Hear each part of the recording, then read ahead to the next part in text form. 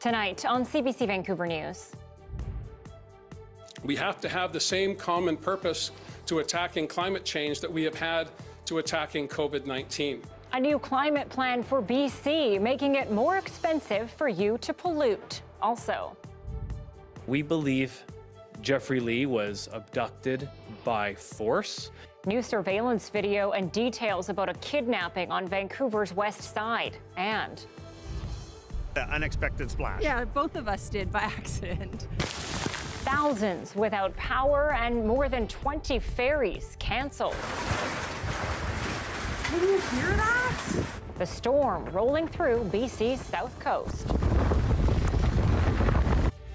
This is CBC Vancouver News.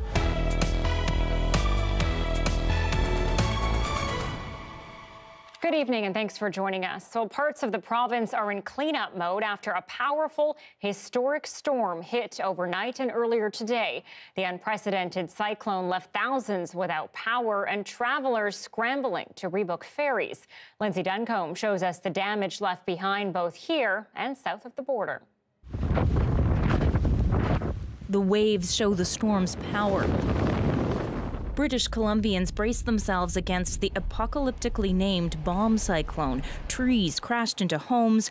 A branch came right through the roof of the sunroom, about this big, around 3 to 4 inches, and landed right more or less between my legs. Winds made it too dangerous for ferries to operate. This storm is particularly bad. We are seeing 11 routes affected up and down the coast, and it is also persisting. Crews raced to restore power to tens of thousands of customers.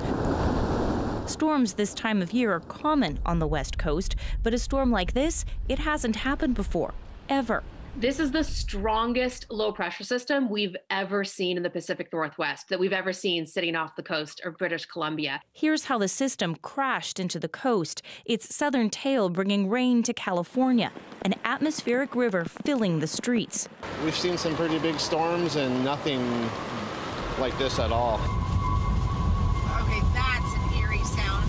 On San Francisco's iconic Golden Gate Bridge, the wind created this strange whistle. What's happening is really a pylon of crises, with climate change making everything more intense. Forest fires and drought make trees dry and weak. Vulnerable branches break, roots give way, with catastrophic consequences, causing devastating landslides like this and highway closures. It's too dangerous to go in there right now. For some, the gusts are a call to adventure, a novelty for tourists. Got an unexpected splash. Yeah, both of us did by accident. Nature's beauty and danger on display. Lindsay Duncombe, CBC News, Vancouver. And we are just getting word that ferries are going to start running again at 7. Let's bring in meteorologist Johanna Wagstaffe. Joe, it's funny because not everyone really saw the extreme winds. I don't think I felt anything, but this one is still really one for the history books. You're right. The center of this low, Anita, as you heard, the deepest ever recorded off our coast. Really just coastal areas, though, seeing the brunt of these winds. And even then, it was a duration more than the speed. Take a look at the peak wind gusts across just a sampling of the south coast. So we did hit that 100 kilometer per hour gust down towards Race Rock. A lot of the usual suspects seeing those strongest wind gusts, YVR 68 kilometers per hour, east side of the island 70. So these wind gusts alone, nothing to write home about. It was the duration for many of us, 36 hours of these kinds of wind gusts. I set the satellite back to Saturday when you can see that little eddy spinning off the jet stream, turning into the most powerful system we've ever seen sitting off our west coast, about 500 kilometers west of us here in Vancouver. If that storm had made landfall, a very different story. Luckily, that storm continues to spin offshore and weaken tonight. We'll continue to see wind warnings drop, although still in place in the yellow for parts of the island and the Sunshine Coast. But Metro Vancouver no longer under the wind warning, and we will continue to see those winds ease overnight and through Saturday. It's a breezy Tuesday, I should say. Hopefully not right through till next Saturday, because I've got a different story I want to tell you about for next weekend, Anita. Okay, we'll chat soon, Joe. Thank you. You're welcome.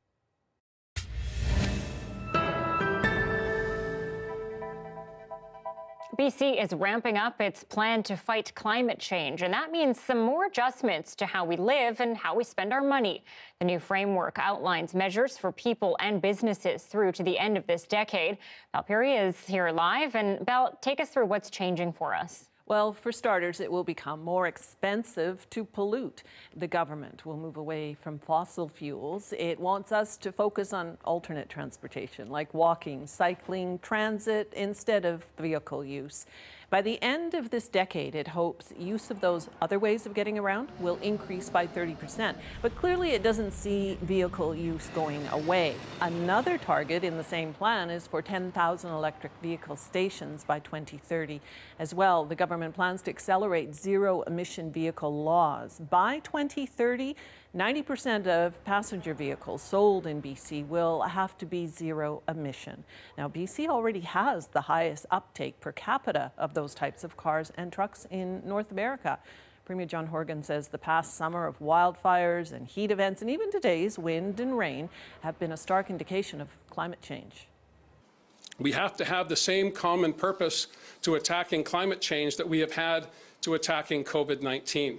This transcends political boundaries. It transcends regions of British Columbia, all of us working together with a singular focus on lifting up everyone. As we put a price on carbon pollution, we have to make sure that the low-income and moderate-income British Columbians do not suffer from that. But everything costs, and the one place consumers see that price tag is at the gas pump. Usually this is how it works. Every $5 increase in carbon tax adds a penny to a litre of gas. And the BC government says it plans to meet or exceed the federal government's benchmark for carbon penalties. Okay, ambitious targets for sure. How does the provincial government plan to achieve these targets? Well, it says not much in the plan because there is quite a lack of information on how the targets will be met. That's one of the criticisms of the plan that we're hearing today. Another is that the province still heavily relies on fossil fuels, and it's being criticized for continuing on the LNG Canada project, the liquefied natural gas facility in Kitimat. The Green Party of BC says if the government continues to subsidize fossil fuel production, meeting its targets will be hard. Even the supporters who surrounded the Premier at his announcement say the roadmap sets the right course, but the clock is ticking. What matters is not what gets said today, but what gets done. And that's what will be judged by our peers, our kids, and their kids. So with 2030 approaching, as has been said, there's simply no time to waste, and the next 6 months are going to be crucial. So the plan certainly is somewhat short on detail, which has led some critics to say instead of a comprehensive map of climate action, the government has put forward an incomplete plan. Anita? Belle Puri live for us tonight. Thanks, Bill. And we are looking at a live shot of a climate protest outside YVR. Demonstrators slowing traffic and forcing drivers to divert. Now, there is a detour in place, but people are being taken away by police on stretchers.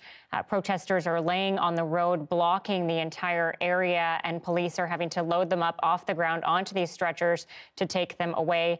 They're carrying signs that say we are on stolen Indigenous lands, hoping for better climate action. This is one protest, but there are several across the country, including Toronto, Nanaimo, and Victoria. Now, we are told the protesters plan to stay here for quite some time, but the police have read out an injunction as well and are trying to get them to move. We are maximizing the disruption of the aviation industry as well as public disruption, because we need to do both in order to actually bring the obscenity of the climate emergency into the faces of the public. Extinction Rebellion protesters are also calling out what they say are lies from several levels of government, that the emergency is actually being dealt with. That's the climate emergency. Demonstrators showed up tonight expecting to be arrested, saying that's what it takes to bring attention to their message. More than 20 arrests have been made during 10 consecutive days of activism. Well, for 3 days, a moored cargo ship has been burning near Victoria. Strong winds are making it hard for crews to knock the flames out. And Joel Ballard is hearing concerns both around the Coast Guard response and the impacts on the environment. You can't see the flames from above, but they're there. There are still pockets of flame, and some ISO containers have internal fires. On Saturday, a container fire broke out on this shipping vessel. And as it has all weekend, the weather continues to create challenges. It's quite windy. The waves are also significant, which is preventing the ability of the salvors to transfer onto the ship. Legally in Canada, the owner of the vessel is responsible for salvaging efforts.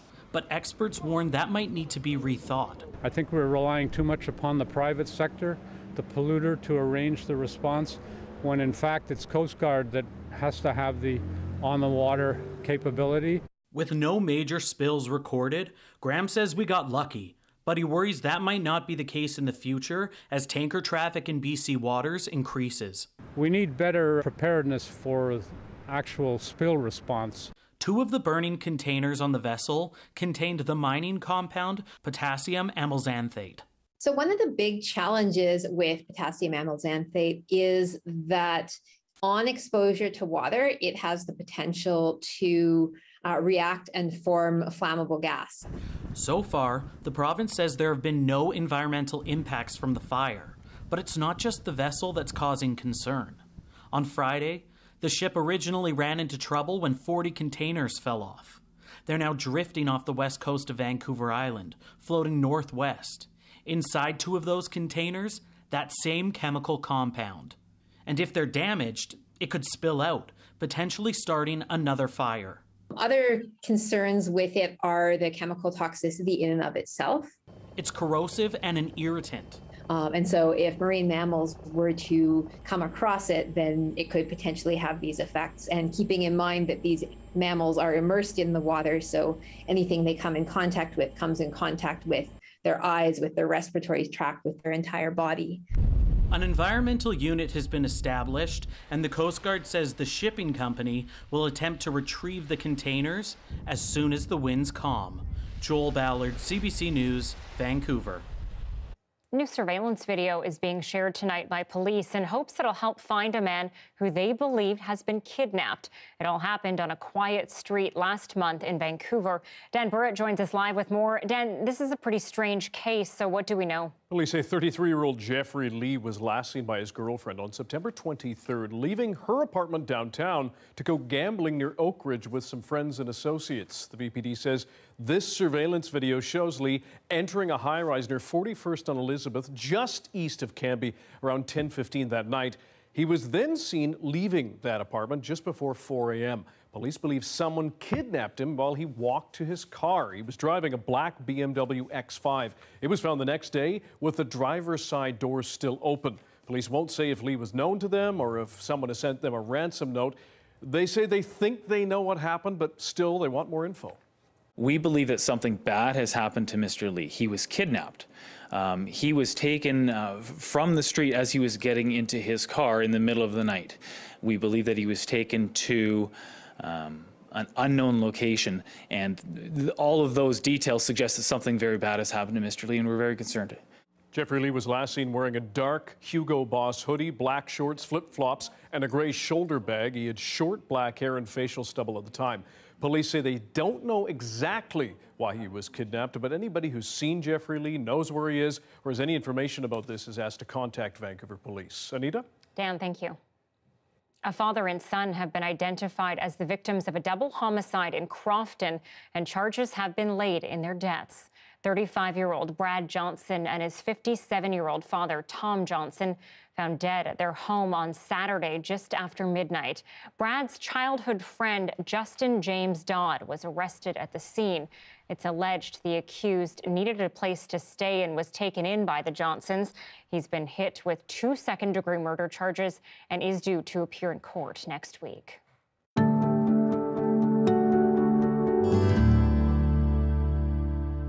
Well, with BC's vaccine card in place for more than a month, some restaurants say tensions have not eased. While many customers are respectful of the rules, businesses are still facing pushback from others. And as Benit Brach tells us, today is the day you now have to have 2 shots to get into many places in BC. This isn't the only thing shaking up this restaurant. BC's vaccine card is testing people's patience. They can be really aggressive and forward. not to mention the verbal abuse him and his employees have faced. At the end of the night, that's what you remember. They're usually the last guests coming in. They're always the most challenging. And again, it's up to us to police it, which makes it even harder. While it's not happening every day, it's still unnerving. It's stressful. You know, as the business owner, I just want to support my employees, and I know they're the ones having to deal with this. So far, VPD say they received no calls regarding vaccine card disputes. But in Vancouver, Corduroy Restaurant has been ordered to shut down. On the island, 2 warning letters have been sent to businesses regarding vaccine proof. In the interior, 1 restaurant has been shut down, and in Fraser Health, this restaurant in Hope has been ordered to shut down. But the biggest problem seemed to be in Northern Health, where 8 warnings have been handed out to businesses not asking for vaccine cards. But despite the problems, overall, BC's vaccine card rollout has been smooth. Generally, like most everybody that we've talked to about it has been pretty understanding and compassionate. We haven't really had any major confrontations with people. And in larger spaces like this, it's been really positive. We're seeing a lot of guests coming into the venue feeling really confident that they're protected in the space. Additional staff training is helping, she says. We have a supervisor at every point of entry that can assist with cases where maybe, there's a little bit of a challenge. We're providing refunds to anyone who doesn't have the appropriate proof of vaccination. In order to have access to spaces like these, so far more than 3.6 million British Columbians have downloaded their vaccine cards. And now full vaccination is required. Benit Brach, CBC News, Vancouver. To the provincial COVID picture now, where this weekend's numbers are roughly on par with recent trends. Still, a little more than 1,600 new cases recorded since Friday, a 12% drop compared to last weekend's figures. There are 20 new deaths to report spread across each health region and just under 5,000 active cases. The province also crossed a milestone this weekend. 90% of eligible adults have now had at least 1 vaccine dose. A woman fighting COVID-19 and in a medically induced coma at Royal Columbian Hospital has given birth. Baby was healthy. She's actually doing amazingly well for being how young she is and like how early the pregnancy was. She's just a miracle baby. There's nothing more I could say. She's met all the goals so far that they had in front of her. She's starting to feed now. They have her off the breathing machine, and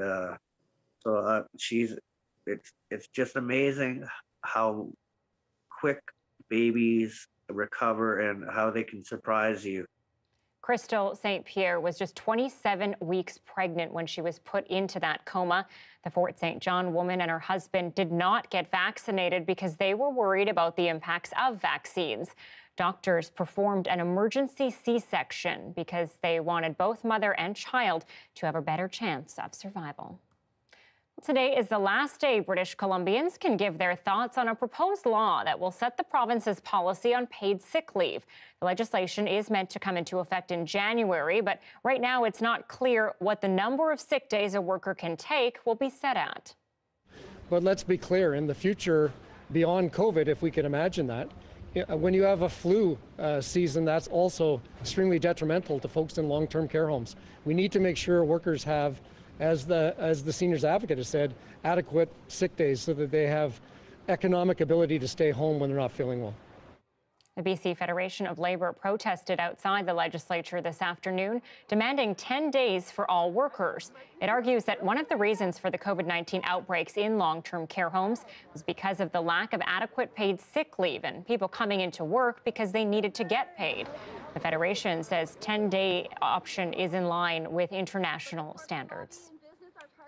A suspected drug-impaired driver got a chilly reception from Victoria Police after crashing into an ice cream shop last night. Just before 11 p.m., officers responded to reports of a car smashing into the front of a Stone Cold Creamery near Douglas and Fort Street. Police used a stun gun to subdue and arrest the driver. The driver was believed to be drug-impaired and was sent to hospital with non-life-threatening injuries. Well, have you ever tried Peking duck flavored Pringles or elderberry lemon Fanta? Well, these are just some of the treats you can find at 2 Vancouver businesses specializing in rare snacks. Although both were able to open and expand to second locations during the pandemic, as Ashley Mollier shows us, they weren't fully spared by the effects of COVID-19. My favorite Pringles are the Peking duck. These modern-day bodegas are bringing rare snacks and drinks to Metro Vancouver. Lucky's Exotic Bodega and Dank Mart import their goods from regions of Europe, Asia, and South America. Both businesses opened in 2020 in East and South Vancouver. Sales took off, with each store expanding to a second location. So I came here specifically for like spooky treats. So I got some of these Boo Oreos. Popcorn Kit Kat, never seen it. I also got some Skill gummies. I'm TJ Voss. I'm one of the owners here at Lucky's Exotic Bodega. For us, the bodega is a New York or a California term, and it's supposed to be the place in the community where everyone congregates. Everyone comes, they come get their lottery tickets, they come get their advice, they get their chopped cheese, they get their snacks, but it's that community feel, that community vibe where the owner knows all the kids by name as they grow up, and that's what we wanted to emulate. We wanted to be somewhere where the community could be proud of us. With this whole trend of exotic snacks now booming and everyone wanting to be on it, we take pride in our curation of the items. We make sure that everything that comes in here is at a reasonable price. Just the other day, someone messaged me on Instagram and said, well, how much are the Pokemon Oreos that are gonna come be? I'm like, same price as all the other Oreos. But she's like, but everyone wants these. I'm like, I understand, but for me, it's the same. It should not be priced higher because everyone wants it. Myself grew up with a single mother, so for me to have prices that are very fair to everyone was very imperative.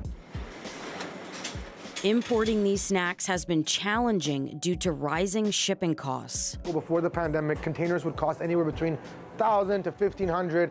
Containers are now costing somewhere around $15,000 sometimes. A lot of people see it as a quick buck. If you're trying to look for a cash cow, this is not the one. This is purely a labor of love. But Dankmar owner Spencer Sangera keeps his shop running in memory of his close friend and business partner. His partner was killed near Dankmart after it opened in 2020. Police have arrested a suspect in that case. We used to just be up all night snacking, just trying everything from around the world, and it was our passion. That's what really keeps me going every day. When the days when I'm tired or, the days where I'm feeling a little down, missing my bro, I just think how can we make him proud? Both businesses say they hope to open more stores in other Vancouver neighborhoods. Whether you come in here and spend $1 or whether you come in here and don't spend anything, you're going to get the same treatment. Without the customer, without the community support, we're nothing. And we're not here to take away from the community, but only to give back to the communities. Ashley Mollier, CBC News, Vancouver. Some pretty cool treats. I have had a chance to check it out. You'll find some unique stuff for sure. Thanks for being with us tonight on CBC News at 6. I'm your host, Anita Bathe, and if you're not already doing so, you can always find our program live on CBC Gem. That's our free app, but you can also watch us on Facebook, YouTube, and Instagram. It's not the usual setting for nuptials. Why Vancouver General hosted a wedding this past weekend. That's next.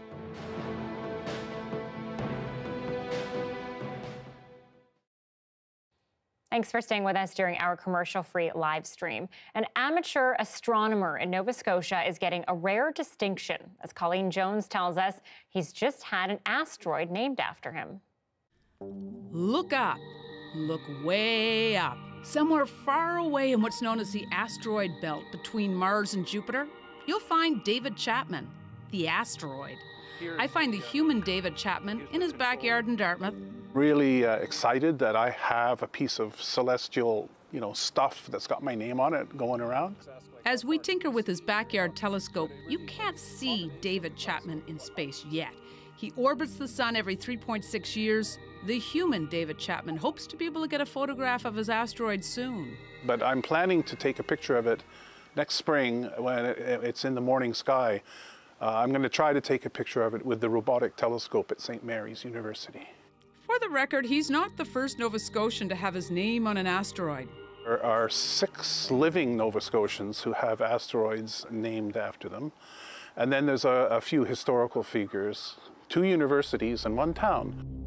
That town is Annapolis Royal, but still, this is rare. Of the 1.1 million asteroids floating around, only 23,000 have been named. David Chapman assures me his David Chapman is stable, not one of those rogue ones that might crash into Earth one day. Some asteroids kind of go rogue, and you've heard about the Earth, the near-Earth objects and the Earth crossing. They're the ones that they're worried about. But David Chapman is not going to do that. It's in a very stable, very circular orbit, and it's very well behaved. Before it was named David Chapman, it was known as asteroid 10047 after it was discovered at an observatory in Chile in 1986. The International Astronomical Union solicits recommendations of who should have the honor of having an asteroid named after them. And while Dave doesn't know who put his name forward, his longtime work with the Royal Astronomical Society of Canada makes him a fine candidate. I mean, it was a shock, honestly, because I wasn't expecting. I had no idea this was underway.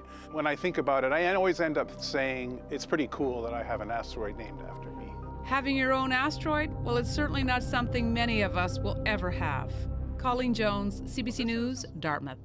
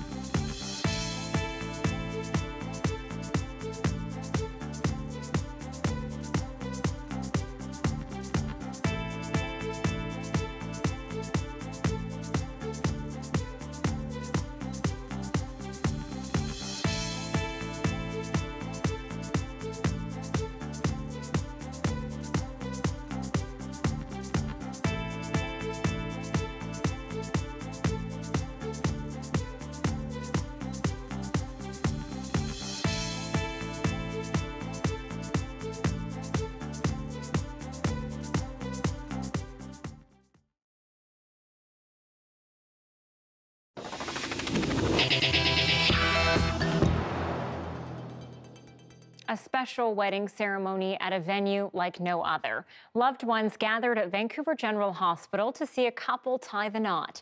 As Janella Hamilton reports, a terminally ill man got his wish to marry his partner of more than 20 years. For me, it's beautiful. Meralda Reyes-Ratana has been holding on to this wedding dress for 20 years. She bought it when her partner Doug Willoughby proposed. We are sort of kind of soulmates. If I cry, I'm very sorry. It's an emotional day for the bride. After years of postponing their wedding due to evolving health issues, the couple finally says, I do. We used to buy the same book. In 2011, the couple's life was turned upside down when Doug started feeling pain in his gums. The surgeon came to me and said he has a brain infection. She was told bacteria had traveled to his brain. Shortly after, Doug fell into a coma that lasted for 2.5 months, and it only got worse after that. About a year later, he had a stroke. And they said it was ALS, which is a fatal and irreversible disease. In the past few weeks, Doug lost the ability to eat on his own. And then doctors told Meralda her life partner was ready to die. I said, we haven't married yet. We said we were going to get married. And he looked at me. This kind of looks that only your partner can give you. And I knew that he was going to say yes. Doug decided to keep living, at least for a little longer. So she and her family got to work planning a wedding in just a week. The wedding took place Sunday in the chapel at Vancouver General Hospital, surrounded by a small group of friends and family. They've just overcome so many obstacles together. Meralda was most looking forward to that feeling of seeing Doug as she walked down the aisle. We're gonna be the same excited two young people that we were 20 years ago, because our love, it doesn't age. It doesn't die. She says doctors believe Doug has no more than 2 months to live. Janella Hamilton, CBC News, Vancouver. I'm going to ask you to make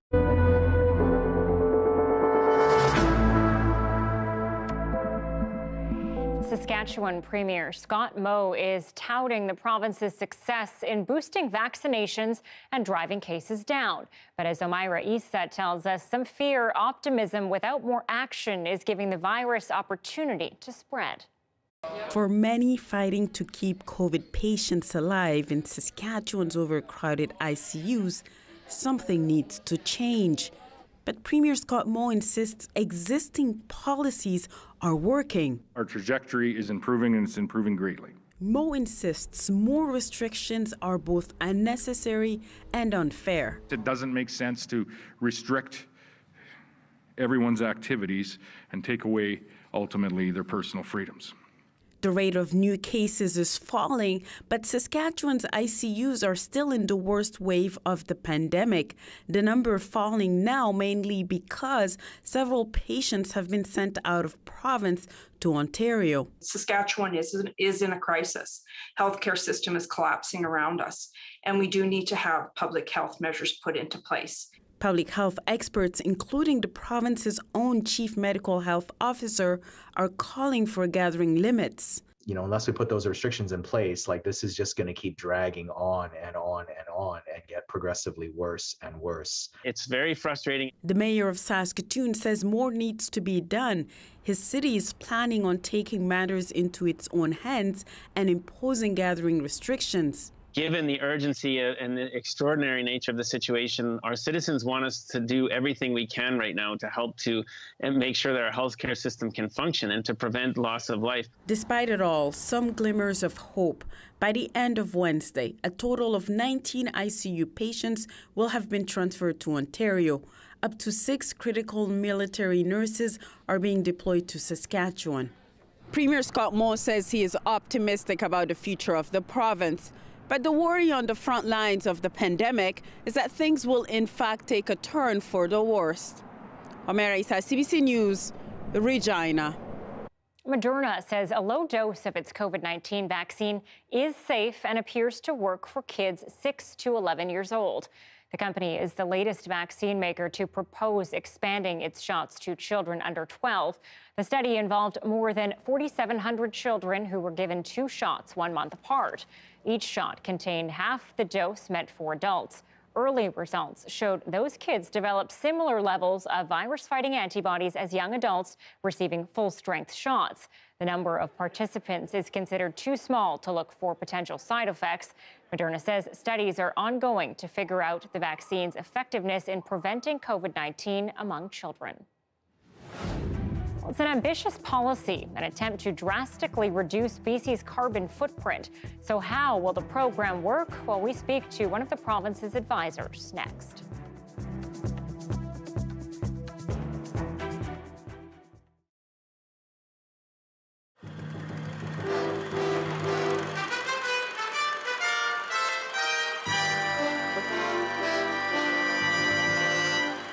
And finally, 25 years ago today, demonstrations in Budapest began a nationwide rebellion in Hungary. The Soviet Union crushed it with a full-scale invasion. Thousands died in the fighting, and hundreds of thousands fled, many of them to Canada. In tonight's special report, Sheldon Turcott looks back on those turbulent times. It started out as a peaceful demonstration by university students. In a spontaneous outburst, it released pent-up frustration and smoldering resentment of tyranny. The students were joined by the masses, even the army. Every emblem of Soviet domination was ripped down. The goal was to exterminate the Stalinist secret police and expel the hated Russian occupiers. At first, it appeared the Hungarians would win their freedom, but the joy was brief. 200,000 Soviet soldiers in armored vehicles crossed the border and surrounded Budapest. On November the 4th, they attacked. Resistance was stiff, Russian losses were heavy, but the small arms and Molotov cocktails were no match for tanks.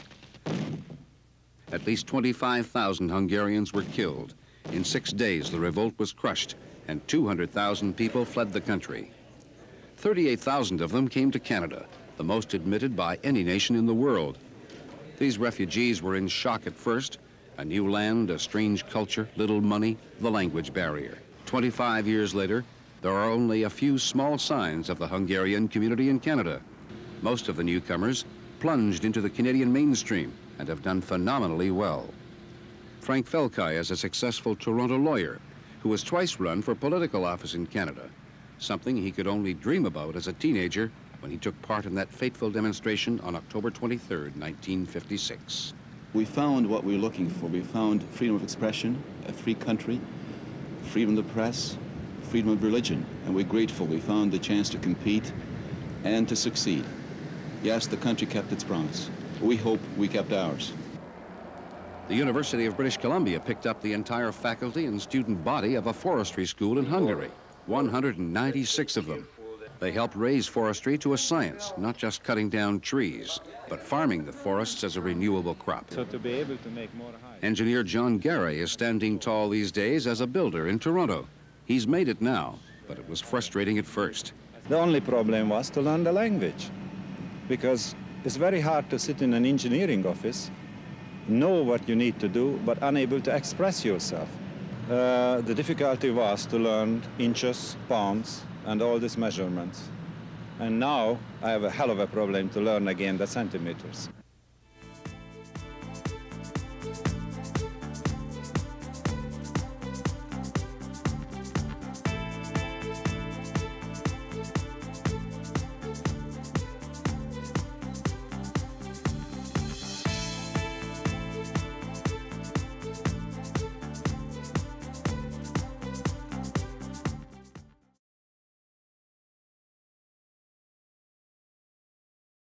Here are some of the stories we're following tonight on CBC Vancouver News. We don't know exactly why he was kidnapped, but we know there are people out there who do have information about what happened, and we're asking those people to come forward. Vancouver police are looking into an alleged kidnapping. This is video of the victim. It's believed 33-year-old Jeffrey Lee was abducted by force and taken to an unknown location in the early hours of September 24th near Oak Ridge Mall. Investigators say they know people have information and are asking them to come forward. Can you hear that? A historic storm has created powerful winds on Vancouver Island and BC's south coast. Thousands were left without power and more than 20 ferry sailings were canceled. Ferries are coming back this evening, though. The rare weather bomb hundreds of kilometers off our coast was caused by a rapidly deepening low-pressure system. This transcends political boundaries. It transcends regions of British Columbia, all of us working together with a singular focus on lifting up everyone. As we put a price on carbon pollution, we have to make sure that the low-income and moderate-income British Columbians do not suffer from that. BC has a new climate plan to help reach the province's goal of reducing greenhouse gas emissions by 2030. It includes 10,000 public electric vehicle charging stations and the electrification of public transit and ferries. So how good and how realistic are BC's emissions targets? I want to bring in SFU Sustainable Energy Professor Mark Jackard now. Thank you for being on the show. Thanks for having me. Mark, you advised on this Clean BC strategy. We've heard and talked about so-called targets for years now. So what is different about these ones in terms of actually being realistic? I do have some expertise in this area and have worked on this for a few decades. And we tend to say that you can tell how sincere politicians are on actually hitting their targets if their plan includes a rising carbon price, the carbon tax we have in British Columbia, and a tightening of the regulations that, for example, control the sales of gasoline versus electric cars, or regulations on electricity or on buildings. And so this particular plan of the BC government emphasizes the pricing and the regulations. And then, of course, you need to support people in the transition, and it has that as well. I would say it's not often that governments are praised for their climate plans. So what are the key points in this one that really stand out to you that make it good? I know you talked about carbon pricing, but what else?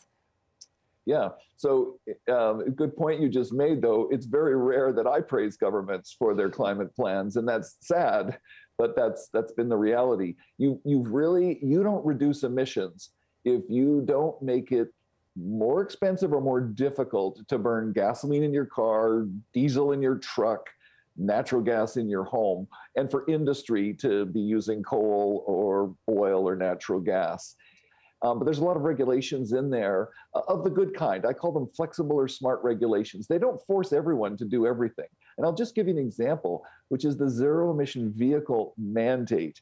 But we said, oh, well, by 2030, we're going to force sellers of cars to make sure that 30% of the market is zero emission.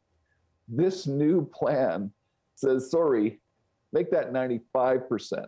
Now remember, that still means that, or 90%, it still means that people in northern communities might still want to get a truck or, that doesn't, that still uses gasoline. So that's a certain percentage. Also, there are plug-in hybrid vehicles included in that. And yet, in areas where it's possible, milder climates like Victoria and Vancouver, you're going to see almost everyone driving an electric vehicle, and many of us are already, and it's a very easy thing to do. It doesn't change your lifestyle. The plan is very aggressive on this zero emission vehicle mandate. It makes us among the world leaders. And what does this plan mean for British Columbians in terms of how it impacts my wallet? Yeah. So first of all, it won't affect your lifestyle at all. I and friends who are zero emission just have an electric car and a different heating system, and you wouldn't really know. You just go and put the thermostat up or down. There's no change. What's the cost of this? Well, as we do this over the next 2, 4, 10 years, in some cases, especially for the really wealthy British Columbians, the sort of average cost of energy will go up a bit. But the government has a bunch of programs in here that are going to make sure that for middle class and lower income people, and also for people in remote or rural areas or Indigenous peoples, there will be support programs in place so that the bottom line for them economically shouldn't be much different. It would be really hard to notice that difference, as I say, 2, 6, 8, 10 years from now. This plan, of course, comes just before the climate conference in Glasgow, COP26. I'm sure we'll be talking to you more in the coming weeks about that. Thank you, Mark Jeckard. Thank you.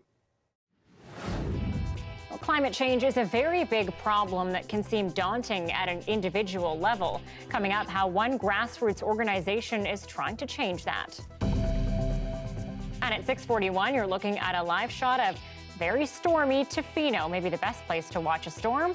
Good weather to sit back and enjoy the view. Johanna looks ahead at the weather for the week ahead. That's next.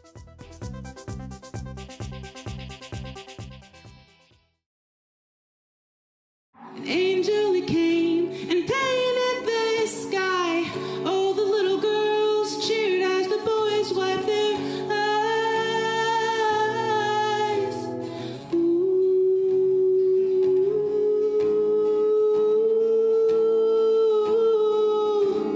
hurry faster, what about that heart beat? My name is Valmy, and I'm a singer-songwriter. So I grew up in Ontario, and then I moved to Nova Scotia in 2016 for school. So I lived there for a little over 3 years, and then I moved to Newfoundland to do an internship position. When we drove down to the harbor, talked for the whole ride.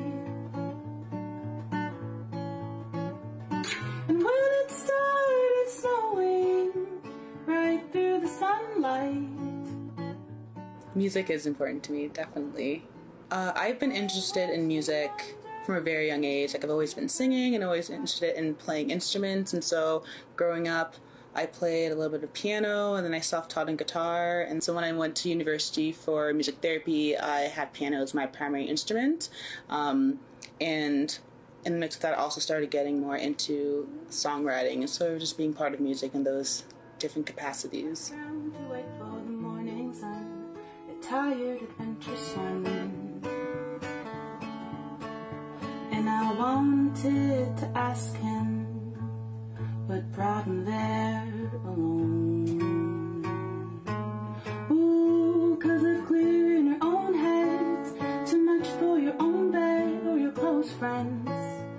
It's a feeling I know.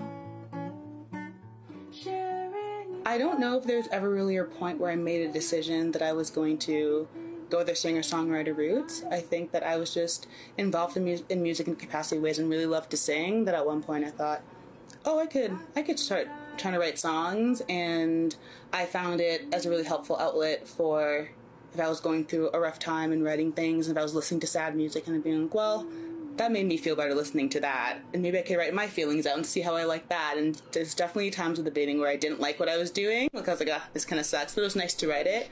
And I kind of noticed that I was getting better at it, and I think that it started to affect the way I was listening to the artists that I liked as well, kind of saying, like, how are they using phrasing and melodies, or what are they talking about, and how are they talking about it? Are they being really literal? Is it more symbolic? What am I connecting to in this that I can kind of make my own and my own stuff as well? And so I think just from writing music to process my own feelings, it kind of just developed in that way. And then I realized, oh, this is something I'm doing. And I was meeting other people who were doing it too and like collaborating with them. It's like, well, this is fun. So I think it kind of happened organically. I could hear that heart beat.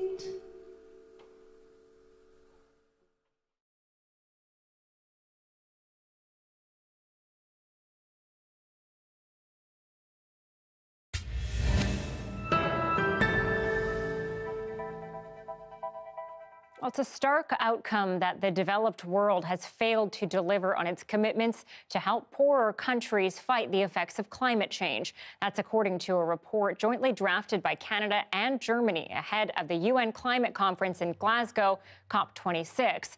Rafi Boudjikanian breaks down what is being called an erosion of trust.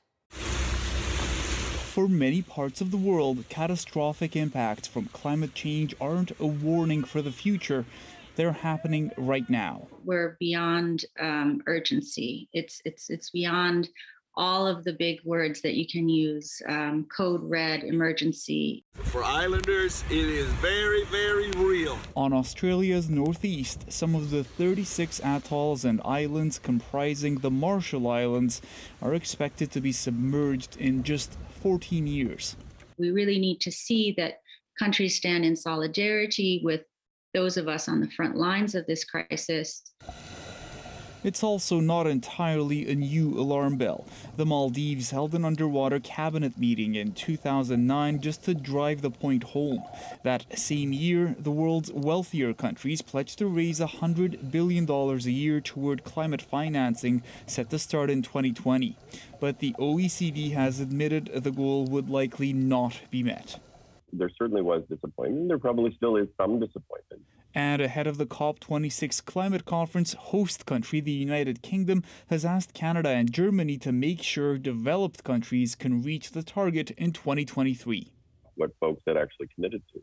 And what we have done through the course of this exercise is raise the level of ambition from public finance going forward without making more aggressive assumptions around private sector mobilization. While environmental groups say even meeting the goal is too modest an objective. India announced its Climate Action Plan, or NDCs as we call it. The figure that it quoted in its plan was $2.5 trillion are required by 2030. The report prepared by Canada and Germany ahead of the COP26 summit recommends developed nations discuss realistic ways to figure out how to meet their commitment. Prime Minister Trudeau will be there for some of that, attending 2 days of the summit that kicks off on October 31st. Rafi Boudjikanian, CBC News, Ottawa. Let's bring in meteorologist Johanna Wagstaffe. And Joe, you are heading to that conference in Glasgow.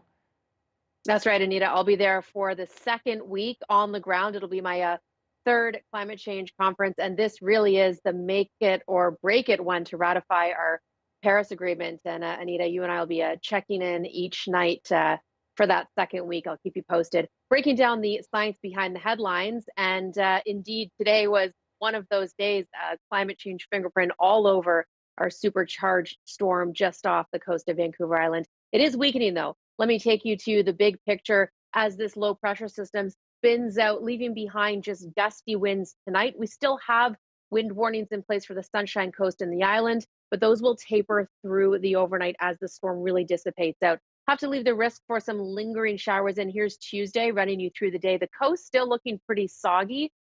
We still are looking to get another general 10 to 20 millimeters for Metro Vancouver, and we'll see snow levels drop. So we could see some snow for our local mountains over the next 24 hours. It's going to translate to just a few afternoon showers for the interior. It was mainly gray day for places like Kelowna and Williams Lake. Cranbrook looking at sunshine for tomorrow. And I think everyone should see a hint of sunshine. Wednesday looking much sunnier for the interior. It's going to take a couple more days for things to clear out along the coast. We've got pretty wet next couple of days. There'll be a dramatic afternoon forecast. Showers to start, but then as we get into the afternoon, some of those dark clouds and swirling winds, get your cameras ready. It's only 10 degrees tomorrow. We'll see temperatures rebound to seasonal for Wednesday. Lingering showers through Wednesday and Thursday. I've heard many of you say it would be nice to have a break from the rain, even though we're still trying to replenish the ground from our summer drought conditions. We are well above our seasonal for October rainfall, and it looks like we'll get that break as we head into Friday and Saturday. In fact, looking at some long-range models, Anita, Saturday night into Sunday, we could be hitting the freezing mark for the first time in a little while. So I'll keep you posted. Lots to look out for in the Okay, I was going to say, I don't mind the rain. It's good. And then you hit me with the freezing. I tried to sneak that in without you listening. Yeah. Okay, and back to COP26 in Glasgow. I know you've been following a local climate story. Tell us about that. Yeah, Anita, as all these world leaders meet in Glasgow, basically to work out the top-down, big picture solutions, researchers and neighbors in our own Vancouver are trying to tackle the problem of climate change in their own backyard. Take a look. This Vancouver neighborhood is taking charge of climate change in their own backyard, block by city block. Through this workshop series, we will guide participants through identifying what climate change means to their neighborhood and then turning that into their own visions of what their neighborhood can look like if it's more climate friendly. So let's begin. Cheryl Ng is the leader of a University of British Columbia initiative that asks people to first consider climate change by simply walking their local streets. And if you can get tape measures from me, that will be great. And taking a closer look. We want you to count the trees very quickly. It's not very super scientific, it's just a rough estimate. Are the rooftops dark, absorbing hot sun? Or are they a space for plants to grow? Is there greenery on the ground? Or is it blacktop as far as the eye can see? Can you see, hear, notice anything that emits carbon? The goal is to engage everyday people in achievable change that's rooted right in their own communities. We wanted to turn all this negativity into positivity instead. And we thought, well, what better way to start than to just, go to people right where they live. Cheryl Ng hopes these workshops will teach people to see climate change solutions in their daily lives. Hello. Hi, Rory. Hi, come on in. Thank you very much. Welcome. Rory Filer is in this workshop. And after last summer's heat dome, he started thinking about what he could do about climate change, an idea that literally started as a seed. On 32nd here, it's full of trees, full of chestnuts and acorn oak trees. So I had the idea to pick up some of those chestnuts and acorns and try to sprout some trees out of them. 6 sprouts later, minus lunch for a few squirrels, 1 growing chestnut tree remains. Rory is hoping his future tree will not only help provide shade for the increasingly hot days, but help to pull out and store carbon from the atmosphere. Well, I have 2 girls, and they're pretty young, and I want to make sure that there's not the effects of climate change are minimal for them and for their children. Planting a tree here and a tree there might seem modest, but researchers say if Canada is going to achieve its Paris climate goals, that's reducing emissions 30% by 2030, some of it is going to have to come from suburban neighborhoods, like this one. Half of the country's residential blocks will have to be carbon neutral in 9 short years. We do have to find ways to make that connection to just local people, ordinary folk, who are trying to figure out what to do, and there is this enormous anxiety about all the doom and gloom, and it's depressing what the impacts might be if we don't make these changes. For Stephen Shepard, thinking about how to close this gap has been his life's work. 5 years ago, he started the Cool Kits project in Vancouver, which has now evolved into the current walking workshops. What are you going to do about climate change? You can deny it's happening, you can be very worried about it, or you can actually do something about it, especially if it's fun and positive and makes a difference, and make something visible on the ground. And it's catching on. He's now working with groups in places like Mississauga and Vancouver Island. This template can be adapted to work anywhere in the country, anywhere in the world. You can picture it if you try. A few solar panels here, a garden box there, a few extra trees. This is the stuff inspiring neighbors who've never thought of themselves as climate change trailblazers until now. Encouraging my community, my neighborhood to take on initiatives. Maybe they're simple at first, a community garden, to more elaborate, like looking at bike routes within our neighborhood. So while the world meets in Glasgow, this community and the research team urging them on will be working toward a change they're invested in. I'm hoping to act on climate change as soon as possible and make a better future. A brighter future built neighborhood by neighborhood. Johanna Wagstaffe, CBC News, Vancouver. All freed over the weekend. Their delicate journey and a difficult one to freedom is next.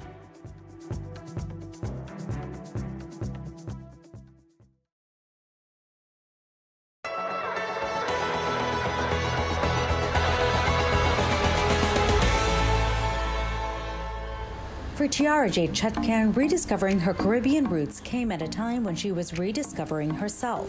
I think I felt really out of place. This was a couple years ago for me, so I was like 22, and I was just in this very strange place in my life where I didn't really know where I was going. It was really overwhelming, and it was kind of like tricky because I just felt like I didn't know myself enough.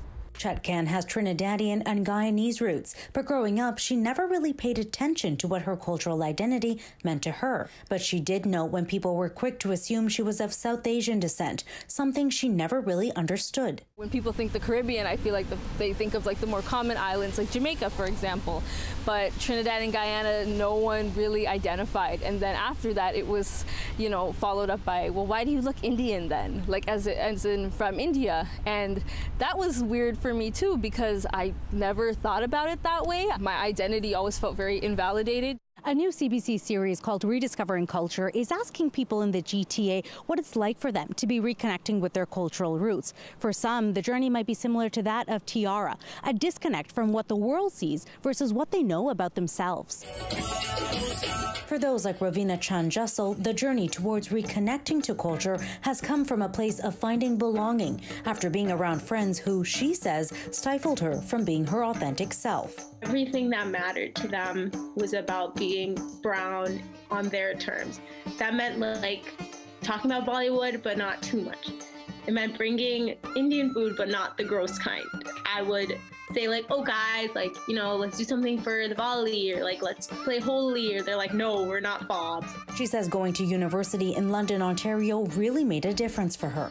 I found my friends who happened to be Indian because I just naturally wanted people who liked Indian culture. And that naturally meant like following cultural things and doing cultural things, like going to Garba and going to, the dance workshops that we had, like for Bhangra and stuff like that. So, and that was because I felt accepted finally.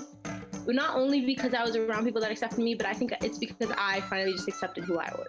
There's something missing for this second generation of millennials and now Generation Z who are coming up, who are still looking for this meaning. Camille Hernandez Ramdwar is a professor in the Department of Sociology and Caribbean Studies at Ryerson University.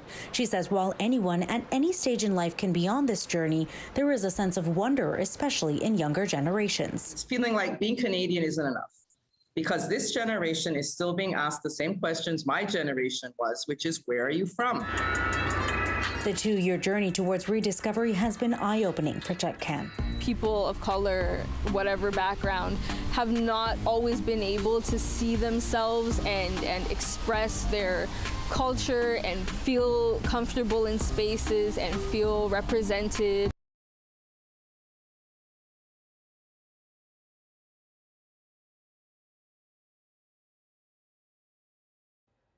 Well, they may not be household names, but queso, gila, soufflé, noodles, and Quick Step are free.